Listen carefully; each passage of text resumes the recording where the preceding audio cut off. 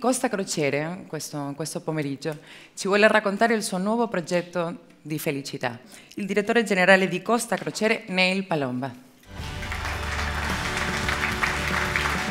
Neil, come stai? Ognuno di noi vive la felicità in un modo diverso e quest'anno abbiamo completato tantissime interviste, ricerche di mercato per trovare la formula giusta per moltiplicare questa felicità.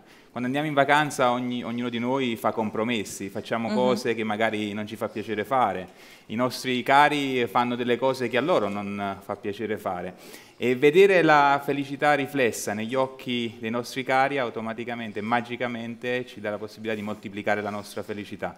Questo è il segreto della felicità al quadrato. Signori e signori, Bruno Barbieri!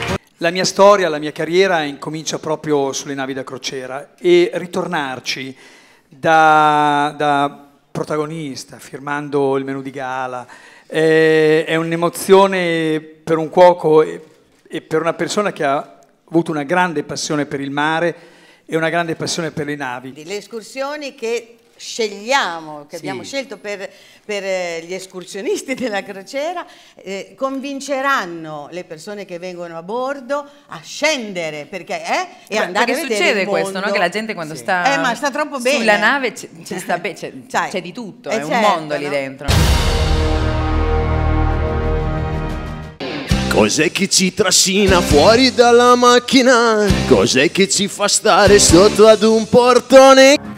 Sostengono gli eroi, sul gioco si fa dura da giocare.